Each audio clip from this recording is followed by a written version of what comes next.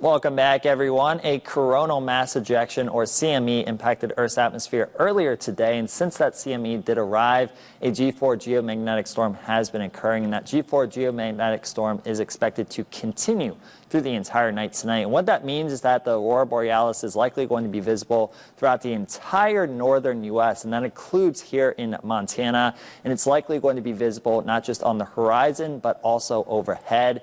Right now, it is forecasted to be visible throughout the entire night, but it is going to be strongest between sunset and midnight. So once the sun does set, once it gets dark enough, definitely go check out the northern lights if you can. It's likely going to be strong enough that it will be visible in towns, but of course, if you guys get away from city lights and have a clear view to the north, that's going to give you the best opportunity to see the aurora borealis. And just a note for those of you that may have not seen it before, to a lot of us, it is just going to look like a white haze or a gray haze to the naked eye. But if you take a photo with either the camera on your phone or an actual camera, that will pick up the colors. And if this storm is strong enough, we will be able to see the colors with our naked eye. And of course, I will keep you guys updated on the aurora borealis, and I will post some photos on my Facebook page, Meteorologist Ryan Dennis, so make sure you check that out to keep updated on our aurora borealis chance overnight tonight. On the Great Falls Clinic iCam, for most of today, it was mostly cloudy, but the skies have been clearing out over the past few hours, so we have a lot of sunshine right now. There have also been a few showers around today, primarily in southwestern and central Montana.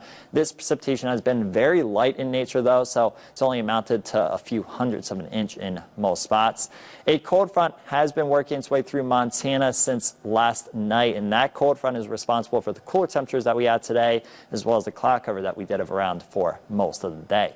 As we go through tonight, we are going to have partly cloudy to mostly clear skies in north central Montana. Most of us will have mostly clear skies, which will allow us to have a very good viewing of the northern lights. A few showers are possible in the eastern part of the state early on tonight, but most of us will be dry tonight. Tomorrow, we are going to have partly cloudy skies throughout the day. Couple isolated showers are possible. Most locations will continue to remain dry, though. Then we are going to have decreasing clouds as we go through tomorrow night, with mainly sunny skies expected this weekend. It has been hazy again today in southwestern Montana. For the rest of us, we have had little to no haze and good air quality throughout the day. And it will continue to be hazy for the entire night tonight in southwestern Montana, with some areas of near-surface smoke around the closer you are to the Idaho state line.